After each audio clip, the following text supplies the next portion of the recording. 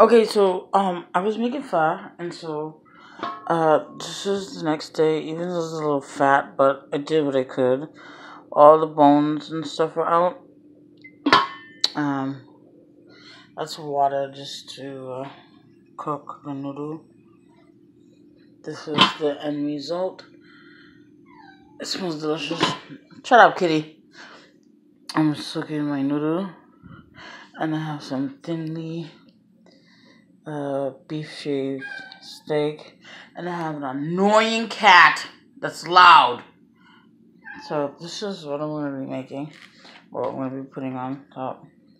I have some bean sprouts and stuff in the fridge. I'm just cooking my noodles so that way if I don't finish it all, when I do heat it up, it won't be like disgusting. And this is the type of rice noodles I use. I like them a little bit thicker. I don't like them too thin. So whatever. I'll be back when I assemble it.